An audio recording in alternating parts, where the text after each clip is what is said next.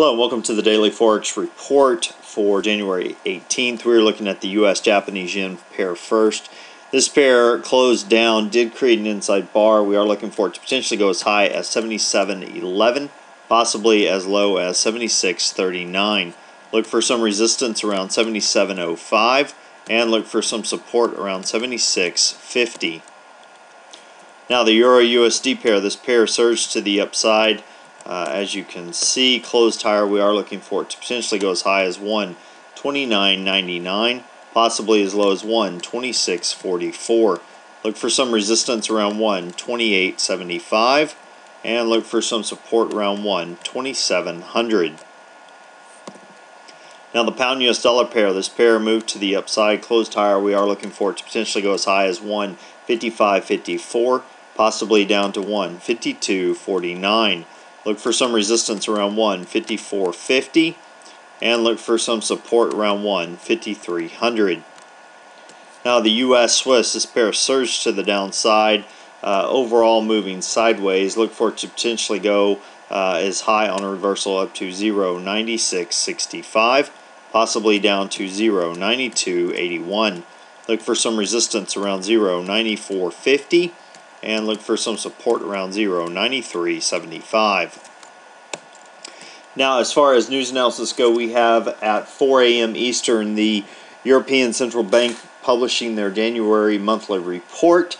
At 8:30 a.m. Eastern Time, we have the U.S. releasing their Consumer Price Index for December. Consensus on that is that it has dropped from 3.4% down to 3.1%. At the same time, 8:30 a.m. Eastern tomorrow, the U.S. is also releasing their Consumer Price Index, excluding food and energy, for December. It's showing a hold at 2.2%. Okay, what am I looking for during this next session? Well, let's zoom out a little bit and take a look at the euro. You can see here that we've had a fairly strong move to the upside, but you can also see that we're getting real close to this long-term trend line. So I'm looking for it actually potentially to go up to this point around the 129.18 mark and then reverse. So look for the reversal to occur on this particular pair.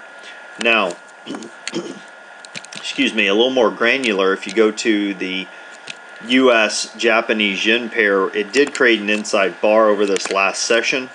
I don't think we're going to see it drop below the 76.54 mark. However, we may see it move higher, although currently it has moved lower by about 9 pips.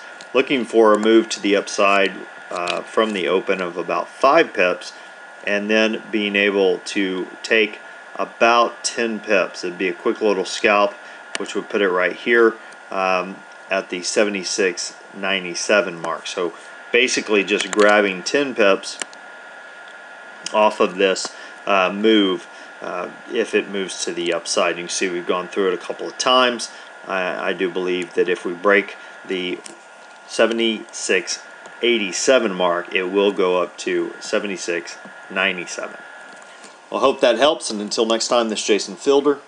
Good trading.